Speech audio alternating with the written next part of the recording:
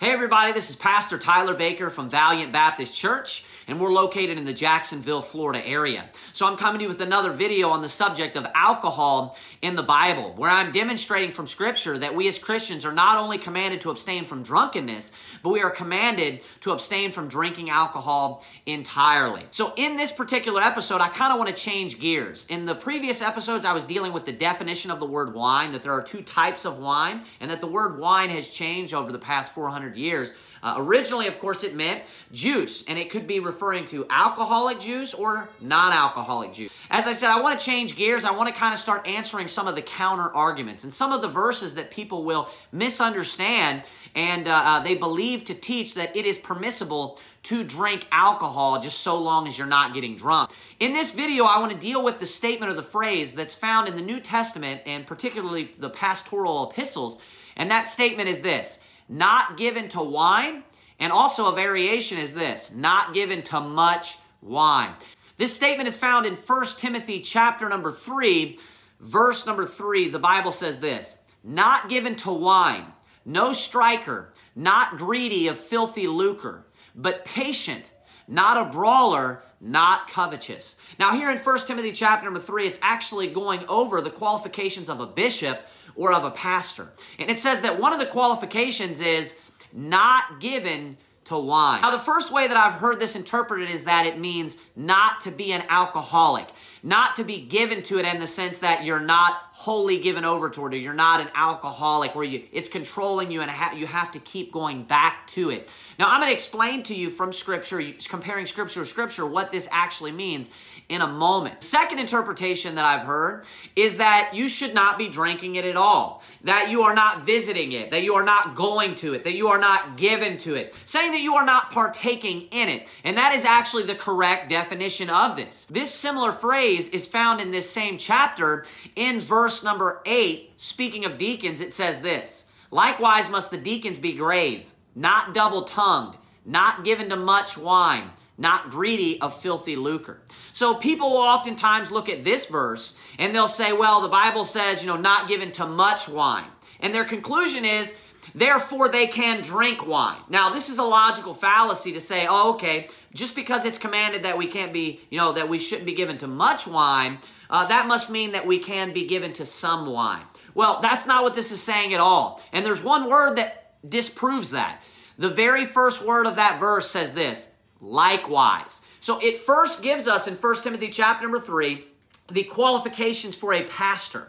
But then it goes on to give us the qualifications of a deacon, and it begins when it's giving the qualifications of the deacon with this: likewise. If you know what that means, it's saying in the same way. So he's basically saying in the same way that the bishop didn't do this, then the deacon also shouldn't do this. In the same way that the bishop shouldn't be greedy of filthy lucre, the deacon also shouldn't be greedy of filthy lucre. Well, what that tells us is that the qualifications that were listed there for the pastor are exactly the same for the deacon, and that they're just being repeated. So they are interchangeable. Now I'm going to go ahead and interpret for you what it means when it says not given to wine. And I'm going to prove to you that it's actually telling you that you are to abstain from it completely. I want you to look with me at Titus chapter number 1, verse number 7. It says this: for a bishop must be blameless as the steward of God, not self-willed, not soon angry, not given to wine,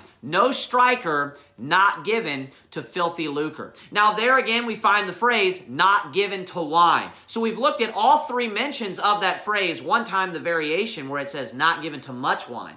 But also I want to focus on another statement that's found here in verse number 7. And this is of course a parallel with 1 Timothy chapter number 3. Both are qualifications given to the bishop or the pastor. Notice that it says at the end of verse number 7, not given to filthy lucre.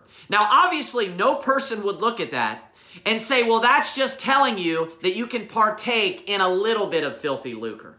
Everyone understands that it's wrong for a Christian to be taking any filthy lucre. None of it is allowable. Not even a penny, not a drop, nothing. Not anything at all, period. So now we have a definition of what the Bible means when it says not given to. Obviously, it's saying here, it's using that same phrase to express that you shouldn't partake in it at all. So now that we have a definition, we can go back and we can look at 1 Timothy chapter number 3. When it's speaking unto the bishop, it says, not given to wine.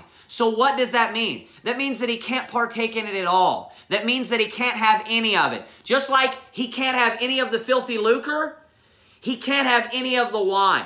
And then when it goes on to speak to the deacon, it says likewise, meaning in the same way that of the qualifications of the bishop, that he's not to be given to wine. Now that we have a definition of that, it means that he can't have any of it. That is allowing the Bible to define the Bible. And when we do so, we walk away seeing that these verses do not at all support that you can drink a little bit of wine. They do not at all support that you just can't be an alcoholic. They actually teach that that at least in this case, the pastor and the deacon should not be taking part at all in any alcohol, period. Now, this creates a major problem for those that believe that wine is alcoholic every time and it's mentioned. Those same people believe that Jesus Christ at the Last Supper actually partook in alcoholic wine. So therefore, they believe that in the local New Testament church, when we partake in the Lord's Supper each time, we should be drinking alcoholic wine. So now what they have, according to their interpretation, is a pastor and a deacon that are not even permitted to partake in their own local New Testament church's Lord's Supper, because they're, of course, drinking alcoholic wine, and they are commanded to abstain from any wine at all, period. But of course, that's the wrong interpretation. The word wine in the Bible can be good and bad. It can be alcoholic and non-alcoholic. And when we partake in the Lord's Supper, we are partaking in what is symbolic of the Lord Jesus Christ. And of course, the wine that we drink is the pure blood of the grape. It's non-alcoholic wine. God bless you and have a good day.